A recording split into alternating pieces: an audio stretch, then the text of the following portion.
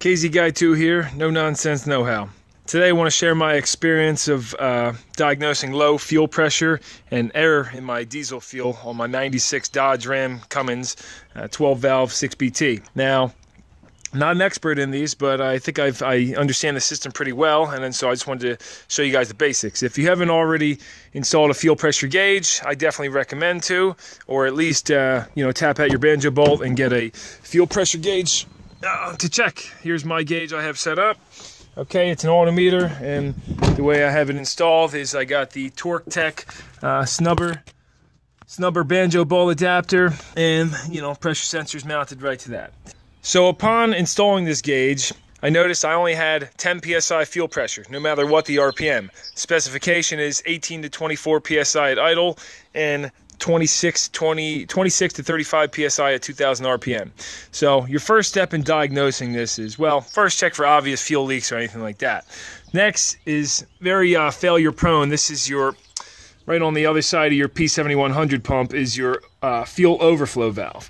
This is what the stock one looks like, and basically what it is it has a spring in there with a ball and a seat. They're pretty common for the seats and the balls to get worn out, and also the spring gets worn out over time, getting hot, cold, hot, cold. So if the way to check if this is your problem and not your lift pump or something else is if you follow this steel line back over to the firewall here. It's actually easier to get underneath, but there's a rubber hose where it connects to the other lines going back to the tank, the return line to the tank, and you're going to kink that off with a pair of vice grips or hose clamp pliers. And if you see your fuel pressure rise above 40-50 psi, then you know it's this valve, and easy fix right there. So when I did that, I had my fuel pressure rise to about 20 psi, so I said, okay, the valve's definitely bad, but I'm thinking maybe a lift pump too at this case. So I got the Torque Tech adjustable one, comes with new washers and everything, and I'll put a link in there if you guys want to buy that. So with the new overflow valve, like I said, I'm only getting 20 psi, so I said, you know what, the stock lift pump is right here. This thing, I found one on eBay for $69. Here's the part number for that, and I'll try to put a link in there for that too. I said, you know what, 200,000 miles on this thing, why don't I just put a new one of those on anyway, because that thing's obviously worn out a little bit, or could be the problem, but regardless. So I put a new lift pump in it. Not going to go into detail now. That's, mounted down there. You can see the plunger on it. Kind of a pain in the butt. It's driven by the camshaft, pushes this plunger in and out. And there's plenty of videos online I'm sure on how to replace this.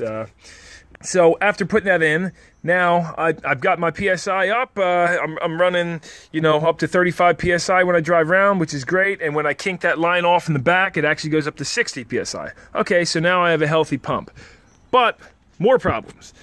So now with both those components replaced, I'm still having a problem with a very fluctuating needle. Now I understand it's a mechanical pump and some fluctuation is normal, but this seems excessive. I'll fire it up for you guys. Alright, see, so the needle's kind of jumping all over the place, and it seems like after it warms up, it actually drops down to 10 PSI and 10 to 30 and 10 to 30 and all over the place. So I said, and so if I bring the RPM up, see, it's just acting funny is what it is. It's not consistent. So I said, all right, I must be getting air inside of my diesel. So now I want to go into some detail on how to check for that. What you're going to do is roll onto the truck, and you got your...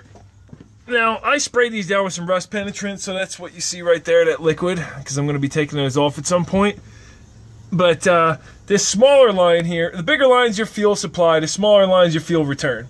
You got two stainless braided hoses here, and then they go up to two hard lines again, and above that, it goes to the rubber lines I was talking about kinking off. So what you're going to do is take your smaller line right here and use a fuel line disconnect. I'm sorry, you don't even need one. You squeeze these two tabs on this return line up here, push it forward, pop this hose off, have a cup or bucket for some of the diesel, not much comes out, and then take a 7/16, sorry, the camera's screwing up here, take a 7/16 hose, put that on there, and then drop the line into a bucket of diesel, or just a bucket, start the thing up. If you see air bubbles coming through that hose, you have a problem with getting air in your system, and I want to try to go into some diagnosing on how to fix that. So I haven't actually fixed mine yet, so we'll find out what my cause is. All right, so let's talk about where air could be entering the system. Anything after the lift pump and these high pressure lines or the oil filter, that's all going to be a fuel leak, not an air leak. Now, so basically anywhere before your lift pump. So one of the most common places is on the bottom of this. This has a fuel screen in it, and there's actually normally a fuel heater in between here. Now I eliminated mine. That's one of the first things I did when I got the truck. Here's what that looks like. That is a very common failure. Essentially, it's pretty easy to remove. This goes in between the bottom bowl, and then you just reuse the banjo bowl on the bottom bowl and take this out of the equation and make sure that O-ring's good on there and you're good. But the way these fail is this electrical connection. It actually looks like mine was starting to fail. They melt in there, and then you get air pulls through here because this is again on the suction side. You get air into your fuel. Okay, so that's eliminated out of the equation. The next most common place I would probably guess is this rubber hose right here. Looks original, and you know, again, I reused it, but you got these original spring clamps on there, and so you know that could definitely be the case. So let's move on down the line here. All right, so it could be any one of those connections up top there, and then coming down your fuel supply line, again the fat line, could be this connection here, could be a rusted out line, but typically with all of those you're going to see fuel leaking out of them, and when you go to start your truck after sitting for a week or two, it's not going to start right away. This thing always starts immediately, so my air leak is pretty minimal, but enough to bounce the gauge around and get me air in there, and I don't like that. Alright, so tracing those lines all the way back, they enter the tank up here, so any pinholes in that, or these connections well, not the return, but the fuel outlet, the bigger of the two lines, bad O-ring in there, that's going to cause air to get in there too. And now, keep in mind also, you could have an internal leak where that pipe dips down into the tank. If it's rotted out in there, you're not going to see any leaks, you know, externally at all, or even see the air leak or anything. And that could definitely be allowing air enter the system. Alright, so there's probably a lot of ways to check this, but the way I'm going to try is I have a coolant pressure tester right here that goes up to about, 15-20 psi. And then I took an old fuel cap here and took the back off, drilled it out, put a hose in it. So I'm going to thread that in and pressurize the tank. Alright, so it took quite a bit of pumping to get some pressure, but I hear an air leak now, so that's probably going to be my vent up top there, I'm thinking. Let's find out here. Yeah, so that's a tank vent, so I'm going to cap that off now. Alright, so I ended up adding a T in here to fill it with an air hose because this pump just, this thing's only got a half tank in it, so it was a little tough filling it up. I filled it up with about 4 psi. It's been sitting for 15 minutes now. I've checked all my connections up front and underneath. I don't see any liquid at all. Now that doesn't mean they're not bad, because remember, a vacuum leak and a pressure leak are very different. You might have something pulling vacuum air through, but you pressurize it with 4 or 5 psi and you got nothing. Do keep in mind, I wouldn't go much above 5 psi on this tank, because if this tank splits open, it's old plastic, you're going to be in for some hurting. I'm going to demonstrate to you guys how much air is actually coming in this thing, so we have a reference here. So, alright, so I did what I was telling you before. Hooked the 7/16 clear, 7/16 OD, 5/16 ID, clear hose up to the return line, and you can see all those air bubbles coming out of there. So, if you look down here in the fuel oil, you can see all that. So, no good. If you got that going on, again, this truck runs completely fine. No lack of power, no problem starting. But if you got that going on, it's pumping that back into your tank. The fuel in the tank's getting all aerated. Not good. So what I want to do now is I'm going to take the inlet side. I'm going to take it off right here. This inlet side, I'm going to drop this into drop it into a bucket of diesel and see, basically to bypass the tank and see if we're still getting these air bubbles. Why don't you want air in your diesel? Well, look at these high pressure lines coming out over to the injectors. If you get diesel that has air in those, air can be compressed in those lines, and so you're going to be losing pressure. Liquid can't be compressed, so when these things are shooting out their prescribed pressure, you're getting that nice diesel spray into the cylinders. If you get air in the system, it's not good for the pump, and it's not good for power, efficiency, all the above. So let's try to see if we can square this away. Alright, so used a 3/8 disconnect tool, get that line off there, and hooked. I had a 3/8 aluminum line kicking around. Put that in here, didn't have to barb it. Got it going over here and into the bucket of diesel. I might have to reprime this system, but I'm gonna fire it up, see what it does. All right, so it fired right up and appears to have primed itself, no problem. So got plenty of air still coming through there, but I'm gonna let this thing run. You know, make sure you have your inlet side all the way in the bottom of the bucket. Outlet side doesn't matter. Let this thing run for a few minutes and see if all that air clears out. If all of it does, after running for 10 minutes or whatever the case, all that air is gone, then we know our problem is within the fuel tank and that line going back there, so I'll drop that tank down and see what it is.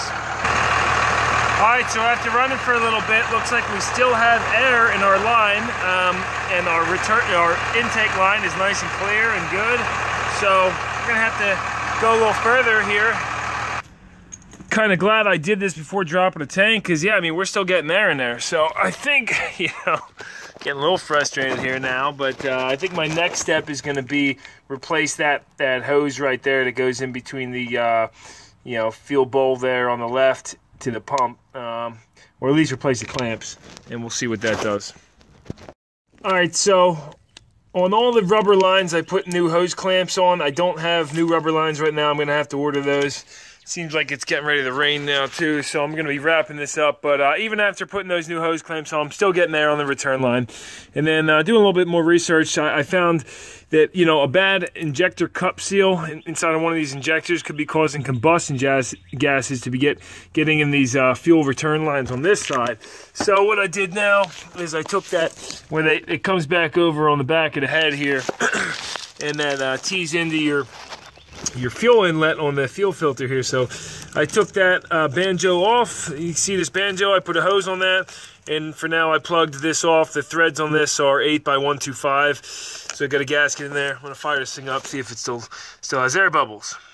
Okay, so even with the injector return line out of the equation, still getting little air bubbles. I don't know if you can see those. And you know, I gotta say, after bypassing all this stuff and putting the clamps on, I do have a lot steadier fuel pressure, right at 24 psi. Might even drop that down a hair because that's a little bit on the high side for idle. I have the adjustable regulator, but you know, at this point, I'm not sure what the problem is, but it looks like it's ready to downpour, and I'm gonna call a day. So yeah, I will check back in when I find out what's going on here. Might have to make this a part 2 video, because I'm gonna have to order these rubber hoses, you know, that rubber hose there, and the two on, I'll probably get them off Larry B's or something like that. And yeah, so I will definitely check back with you guys when I get this narrowed down. But otherwise, these are some of your diagnostic procedures. Hopefully it doesn't take you this long, and you know, you hopefully you don't have to replace everything like I have and still have air, but you know, sometimes that's how it goes. And anyway, so give me a thumbs up if this helps you out, and definitely comment if you find, you know, something on this helps you and you found the issue with yours, you know. Obviously there's a multitude of things it could be. So anyway, KZ Guy 2, No Nonsense Know How, and I appreciate you guys watching.